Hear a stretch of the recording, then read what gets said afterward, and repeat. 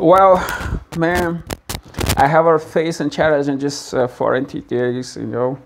I will keep my voice down so you can properly understand every single word that I'm trying to say. I take some prescription drugs when I went to the doctor, and he prescribed me a lot of pills to take every single day, 4 times in the day sometimes. And start to drink some pills as soon as possible when I wake up, and I stand up right to see the sunlight.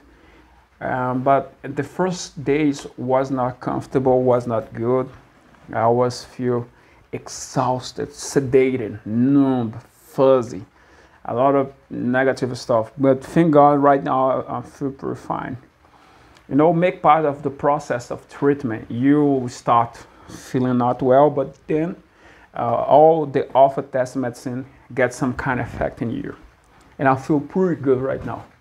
But eventually I had to tell you, and I'm gonna share with you, I'm gonna say to you right now, it is those days have you know, a vegetable stage, think for myself a lot, has some kind of thought process. I have to put a lot of thoughts into it.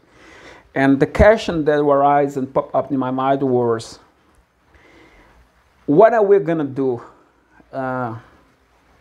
when I have more time healthy, with the healthiness and much power? What am I gonna do to use my time in a private way? And I was thinking, wondering to myself a lot of stuff in this sense. And I come to conclusion that would be good, great for myself to avoid some kind of friendships, to avoid some kind of ambient, to avoid some kind of place that make me feel sick too, in an emotional way, I should say, to clarify on that.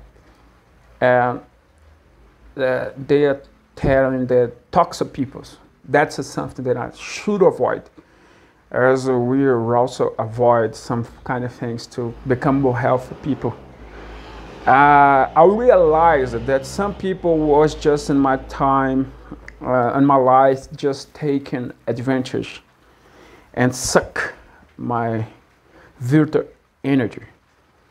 But God used my father to teach me and lesson, and I learned a lot from my father.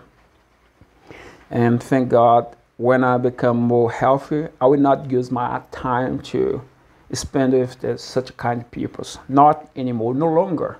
I will not do this no longer, because it's not healthy, because it's not good, because sometimes make me feel sick when I share sometimes with them. And from my survivor, to survive all these things, I have to spend a great time, quality time with good persons, good friends, and not with some kind of vamp.